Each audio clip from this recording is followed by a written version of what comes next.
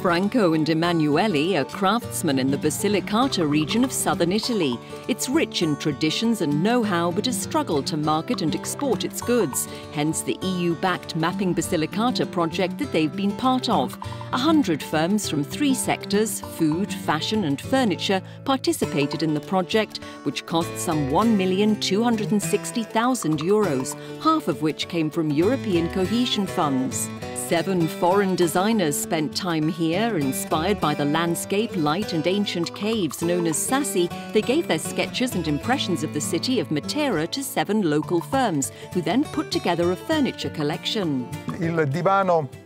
The couch is inspired by the Sassi skyline. It's just a very contrasting picture of the city profile. The doors and windows of the Sassi appear on it. Emanuele's firm, specialising in polystyrene derivatives, participated in 3 pieces in the collection presented abroad to promote this expertise. Each piece of the collection was made by the 7 local companies, directly or indirectly. So this experience made me realise that if you want to achieve certain results, you need to work together with others. Casa Matera was born from this cooperation, one of 3 clusters of regional SMEs emerging from Mapping Basilicata.